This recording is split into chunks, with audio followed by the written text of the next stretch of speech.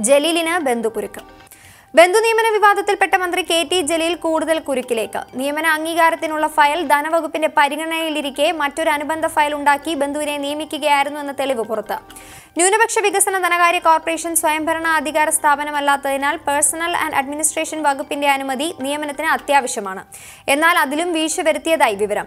ഹജ്ജ് committee ഓഫീസിലെ അനധികൃത നിയമനവുമായി ബന്ധപ്പെട്ടും ആരോപണമുയർന്നതോടെ മന്ത്രി കൂടുതൽ പ്രതിരോധത്തിൽ. അതിനിടെ ബന്ധുനിയമനത്തിൽ മന്ത്രിക്കെതിരെ ഹൈക്കോടതിയെ സമീപിക്കുമെന്ന് യൂത്ത് ലീഗ്. കെ.ടി. ജലീലിനെതിരെ കേസ് നൽകുമെന്ന് UDF നേതാക്കളും വ്യക്തമാക്കിയിട്ടുണ്ട്. കോടതിയിൽ നിന്ന് പ്രതികൂല പരാമർശമുണ്ടായാൽ മന്ത്രിക്ക് രാജിവെക്കേണ്ടി വരും. നിലവിൽ നിരവധി പ്രശ്നങ്ങൾ അഭിമുഖീകരിക്കുന്ന സർക്കാരിന് ഇത് വലിയ തിരിച്ചടിയാകും.